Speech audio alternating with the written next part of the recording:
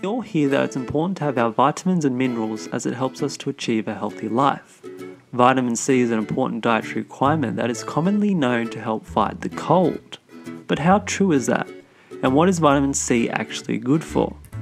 Well, what we do know is that vitamin C assists in the production of collagen, which is a protein that holds the body together, meaning without this you will literally fall apart.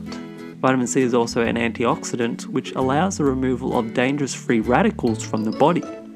What are free radicals, you ask? Well, they are a special kind of molecule that have an unpaired electron in its outer orbit, making them highly reactive. And when you have too many of them in your body at once, they can cause some serious damage to your cells. Antioxidants like vitamin C, however, put a stop to that. Studies have also shown vitamin C to enhance the immune system and thus help fight a range of diseases like asthma, cardiovascular disease, eye diseases, and even cancer.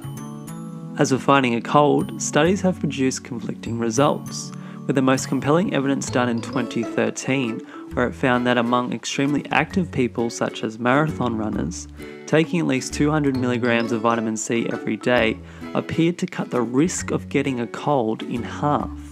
But as for the general population, taking daily vitamin C did not reduce the risk of getting a cold. It did, however, reduce the duration and symptoms of the cold.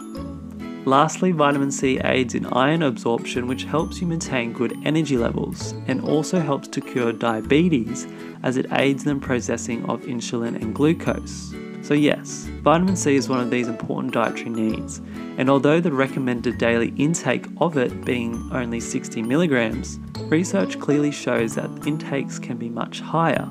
So with that in mind, what are some good food sources of vitamin C? Guava is at the top of the list with an incredible 628% of your daily value per cup. Capsicum is about half of that, with the yellow capsicums having the most vitamin C of its kind, averaging at 305% per cup. The kiwi fruit has 273% per cup, oranges have 146, papaya and strawberries have 142, the vegetable broccoli has 137%, kale has 133, pineapple has 131%, and rockmelon has only 2 digits per cup, averaging out about 98% of your daily value.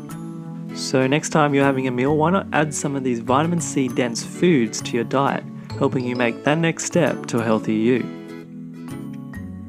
Want to learn more about health? Why not subscribe for more videos?